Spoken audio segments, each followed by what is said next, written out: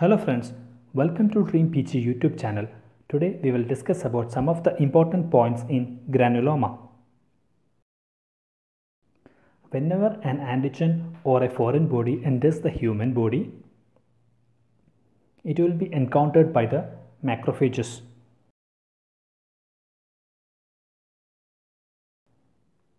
This antigen activates the macrophages, which in turn leads to release of a cytokine called interferon gamma.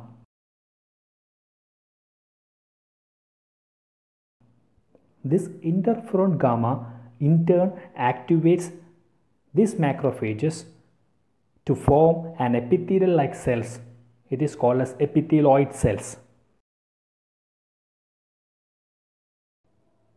Another important function of cytokine interferon gamma is to activate CD4 plus helper T cells.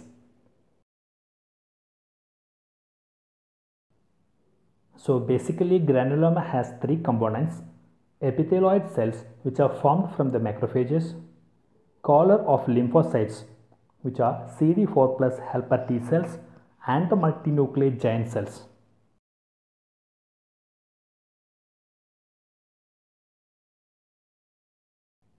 Important cytokine that helps in the granuloma formation is interferon gamma. The most important cell in the granuloma is epithelioid cells, which are formed from the macrophages, and the T cell which is present in the granuloma is CD4 Th1 cells. Let's have a look into the special types of granuloma. First one is the stellate granuloma. Stellate granuloma is characterized by central neutrophilic infiltrates. It is characteristically seen in lymphogranuloma venereum and cat scratch disease. Another special type of granuloma is Dirk's granuloma. It is seen in cerebral malaria.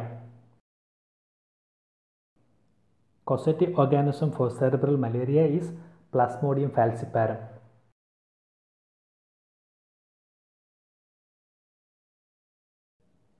Eosinophilic granuloma is a special type of granuloma which occur due to parasitic infection. It is also seen in Church-Strauss syndrome. Another important point that you have to remember in this granuloma is naked granuloma. Naked granuloma is a type of granuloma in which the outer lymphocyte layer is absent. That is why it is called as naked granuloma.